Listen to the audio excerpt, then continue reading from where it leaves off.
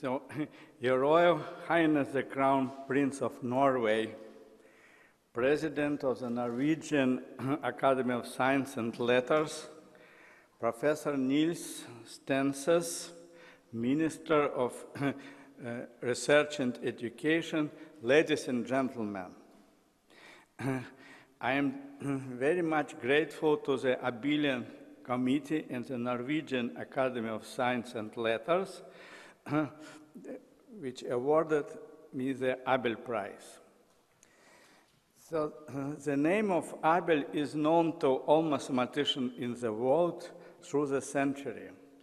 But if we just start to think how many mathematicians, how many names of mathematicians from that time still can be seen in mathematics, then we shall come only to something like 4 names: Euler, Abel, Lagrange, and Gauss. And it shows that actually 200 years is not so much if these people are just very close to us in various sense of this word. So I received many congratulations in connection with the award, in particular from my colleagues in the mathematics department of Princeton University, from Landau Institute of Theoretical Physics, members from the Institute of Information Transition, and also from many friends, colleagues, co-authors, and students. And this is the kind of support which gave me very high inspiration and impetus for the future work. But something is more than only this. I think that many years ago, just something happened at least in Moscow, when a group of mathematicians working on very abstract problems of mathematics decided that now it is time to change the field and study thoroughly the theoretical physics and present it as a part of mathematics, or better to say, to find in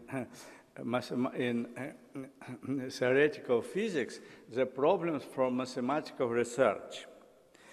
The previous generation gave striking examples of mathematicians who made this fundamental contribution to physics. Let me mention the name of my advisor, great mathematician of the 20th century, Kolmogorov, also Gelfand, who influenced many mathematicians in Russia, Bogolyubov, and John von Neumann in the US. Maybe I just did not mention someone, but people can help me with this list. But these were only just, as you can see, few people who just were mathematicians, but worked as physicists. In the mathematics department of Landau Institute of Theoretical Physics, which was headed by the great mathematical physics of Novikov, just created a new style. In this style, just mathematicians could listen, and what is more important, could understand physicists, in spite of the fact that physicists use their own terminology, their language, and their style. So just it was time when if mathematicians did not understand something from physical work, they could take them and ask them to explain everything in complete detail. And there was even a style according to which good physicists are physicists who can explain their results to mathematicians. It was really something very new and very inspiring. Later, this style of doing mathematics and mathematical physics became somehow standard in the world. Such mathematicians as Gromov, Kontsevich, Ruel, and others became just frequent participants of physics seminar, while Witten, Fadeev, Zakharov, who is here, Zyberg and others, just became participants of mathematics seminar. So it was really something very strange and very new. And this was extremely important in scientific life of many people, in particular in my life. And I must say at this moment that many people played an important role in my rise as a mathematician. It is my great pleasure to mention that my grandfather from my mother's side was a very famous mathematician whose name was Kagan. He spent most of his time in Odessa, just a small town in the southern part of Ukraine, but later he became the chair of differential geometry in Moscow State University. He worked on foundations of geometry and even had some contacts of Hilbert of his time, and he also was the chief editor of some journal which published papers which were oriented to young people who want to study more deeply mathematics. What is interesting there was that the journal published the names of all just young students who solved the problem which were published in this journal.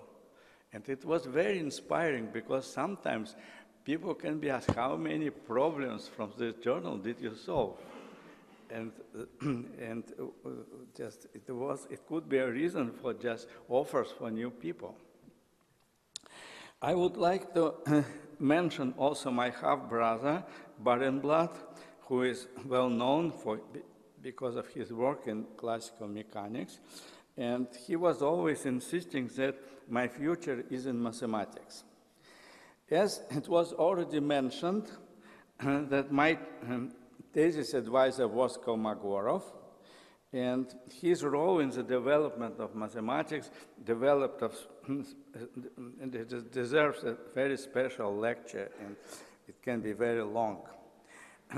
The famous Russian mathematician Gelfand organized a remarkable seminar which was attended by many people of my generation, previous generation and young generation. Gelfand had a remarkable quality. He could explain in a very clear and simple way, just difficult mathematical theory or theorems, which sometimes require a lot of work, but he could do it just very quickly in a very useful way. This was the reason by which his seminar was attended by maybe 100 people or even more just during many years. My first advisor was Dinkin, who is now Professor Emeritus at the Cornell University. In conclusion, let me say that this day is unforgettable for my wife and myself. Dette an unforglemmelig dag, min kone means for my wife, min kone og for my meg self. Thank you very much.